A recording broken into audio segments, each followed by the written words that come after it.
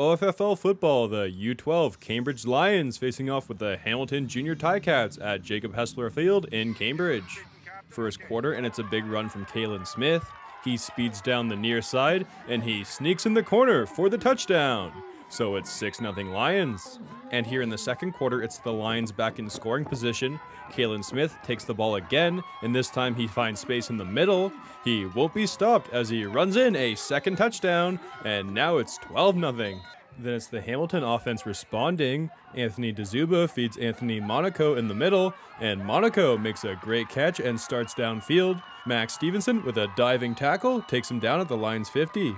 And on the next down, it's a fumble off the snap, and here comes Xander McCoy. He pounces on the ball, and he's got a fumble recovery. But the Ticats defense would respond. John Udall with a fumble recovery of his own, and it's once again Hamilton ball. Off that possession, it's a great play from Anthony DeZuba. He finds Drayden Mead, and Drayden turns on the Jets. Jeter Stewart, with a great effort, runs him down and takes him to the ground with a clutch tackle. And with only a couple minutes left in the half, it's the Ticats throwing the ball again. It's a deep pass, and it's Max Stevenson with the interception as he pulls this one down, and the Lions get the ball back. In the third now, and the Lions need a first down. Kale Player fighting through the middle, and he's good for it.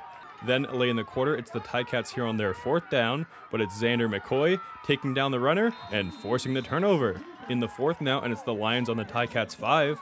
Elijah Walker with the ball. He punches the ball over the line, bringing the score to 18-0 Cambridge. Then later in the quarter, it's the Ticats with one last chance to get something started. They would throw the ball, but look out, it's Jacob Da Silva picking it off. A huge day for the Cambridge Lions defense as they hold the Hamilton Ticats to 0 and win this one by a final score of 18-0. For more highlights, visit our website, 519sportsonline.ca. Be sure to subscribe to our YouTube channel and follow us on Facebook, Instagram, and Twitter.